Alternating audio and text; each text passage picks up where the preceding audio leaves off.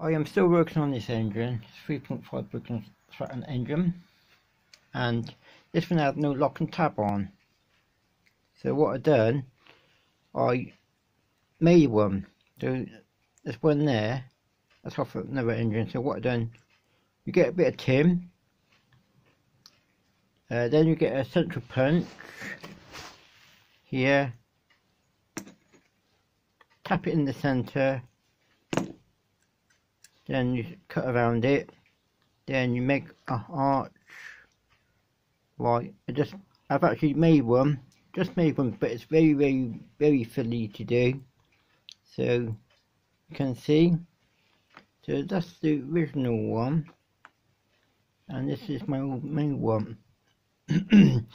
Homemade one. That's better. Clear the front. Then go to the end of the comrade. Boots on. Then that's how it looks like.